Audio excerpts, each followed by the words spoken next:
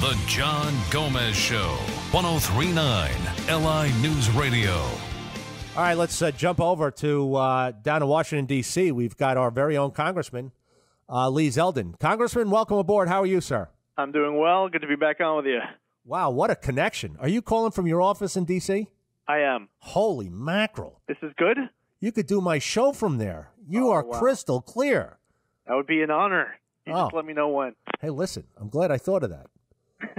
But anyway, listen, Congressman, a lot of votes going down. I mean, the TPP thing is the real big one, right? The Trans-Pacific, whatever they call it, partnership. So last Friday, there were votes on a lot of acronyms as well, by the way. You have, so TPP is an ongoing negotiation with 11 other countries around the Pacific Rim. So that's the Trans-Pacific Partnership. Last Friday, there were two votes. One is TPA, and the other one is TAA. And the TAA went down. The TPA passed. I voted no on both of those. But the TPP wasn't actually that draft hasn't been finalized. That's an ongoing negotiation.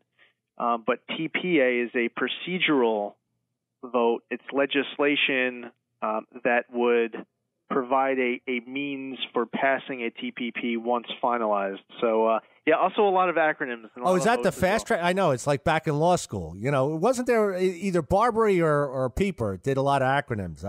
Oh yeah, and then I went right into the military from there, which I got so into active duty. My conversations with family back home. You give like one sentence with like 6 acronyms, and they make fun of you, and you stop doing that. Well, all of a sudden you start losing. All right already. But, it goes to trusting you. And I'll tell you, there's not many elected officials these days that I absolutely, completely trust is not only investigating every single detail of every single legislation that goes through there. I mean, just complete trust that that's what you're doing. And you're ironing it out, and any vote you do that might be, argumentative or maybe there's something that, I disagree with. I know for a fact, I truly believe this, that you will come on, you will answer the questions and to anybody, all constituents. 100%. And you will explain it. Yeah. Well, I appreciate you saying that. And I understand that, I won't be able to make everyone happy all of the time. There are these issues that come up where, there are times where I'll find half the people on one side of an issue and the other half of constituents on the other side of the issue, and half just won't be happy because, yet you make a decision. Right. This is a particular issue, though, that it wasn't 50-50. I enjoy listening to constituents, hearing from them, and over the course of the last few months, I believe that the 1st Congressional District of New York wanted me to vote no, and when I added that to the rest of my research, it ended up being a pretty easy no vote. I always imagined, Congressman Zeldin, if I had gotten elected, that I would try and come up with some secure system. I mean, a lot of people do a lot of things over the internet today that are very private. Whether you're filing your taxes, a lot of banking. There's a lot, credit purchases and so forth. And they have systems. In fact, a friend of mine's brother devised a system, and they used it out in Arizona for some local elections. But I'm thinking to myself, wouldn't it be great? I mean, I truly would love to know what my constituents, all of them, what my constituents in my district, let's say you're in your scenario, it's the Congressional 1st District, which is almost all of Suffolk County, if not all of it. Are you all of Suffolk County? So no, almost all. Part of Peter King's district and part of Steve Israel's district in Huntington. Are in Suffolk. But anyway, the point I'm getting at is, wouldn't it be great is if, all right, this vote's coming up, here's the, nuts and bolts of the vote.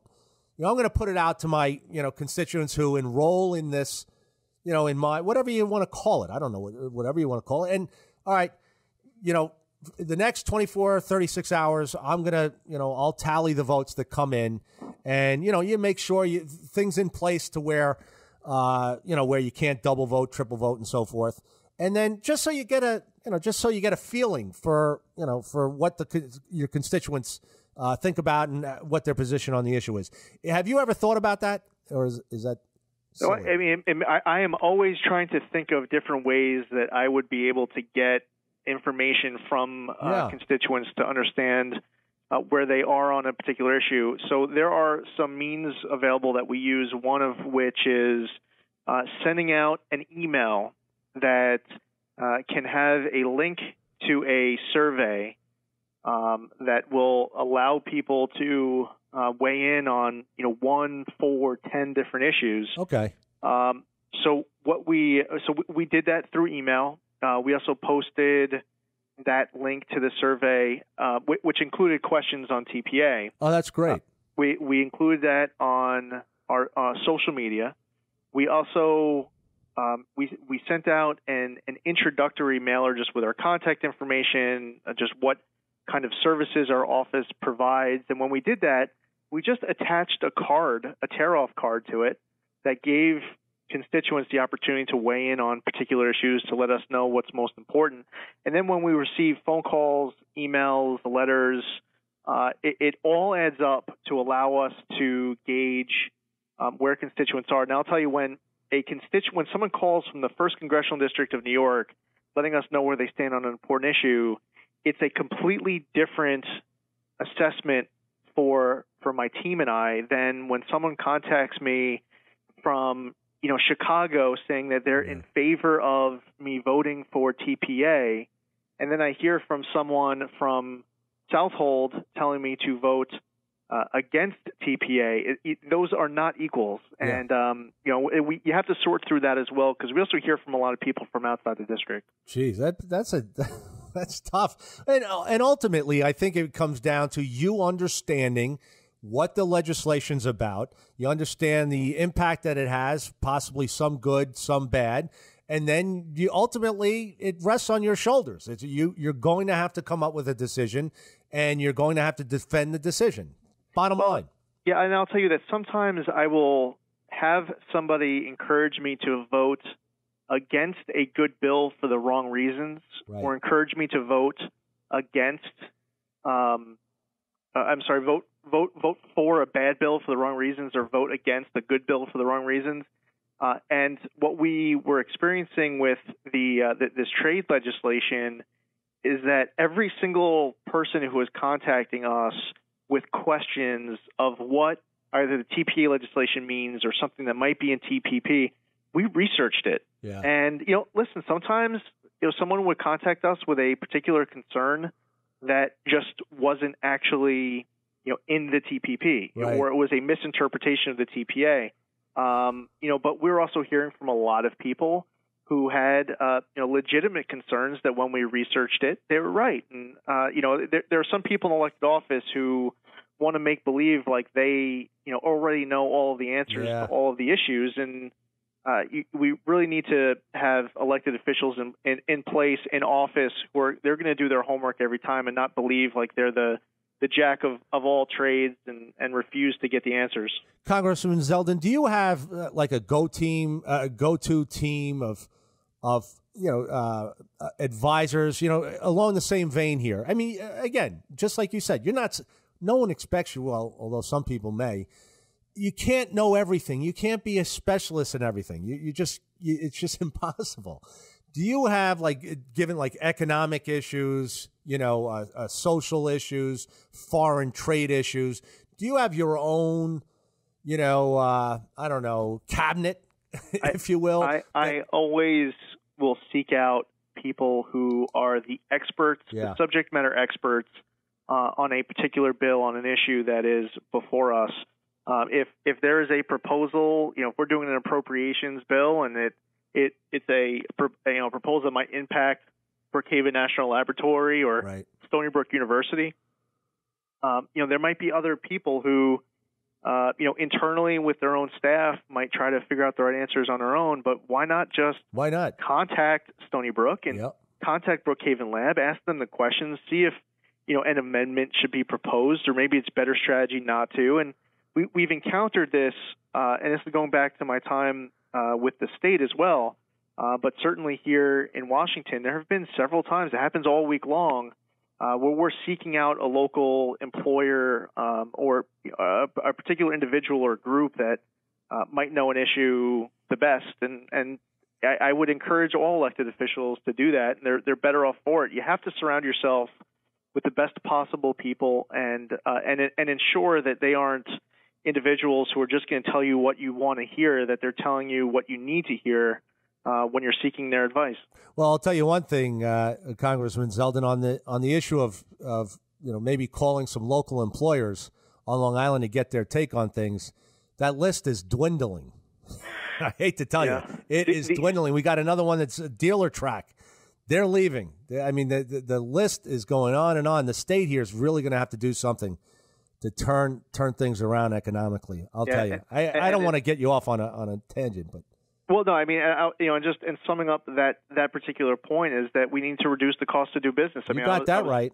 I was speaking to a local CEO who owns a facility here and built a manufacturing site in Ireland, and was explaining his effective tax rate here on Long Island, which is north of 50%, and his effective tax rate in Ireland, which is in the teens. Wow. And he says, I'm staying here on Long Island. I love it here, but I had to open that site in Ireland just because of the economics of it. And, we have to understand that there are consequences to taxes and fees and regulations that every level of government over the course of decades have added on to the point where an employer chooses to leave or has to fold because they can't survive here. And really, you can't expect them to do otherwise. Honestly, how long do you want them to bleed and stay in business? It's just not going to happen. And what's disturbing and concerning to me, Congressman, and I don't know your position on this, are these IDAs, which I believe is government subsidized, businesses. It's just not fair. I'll never forget that one fundraiser you had. I think you were running for state senate at the time. The guy who owned the Coach buses, Yep. And he came out. It was against the MTA tax.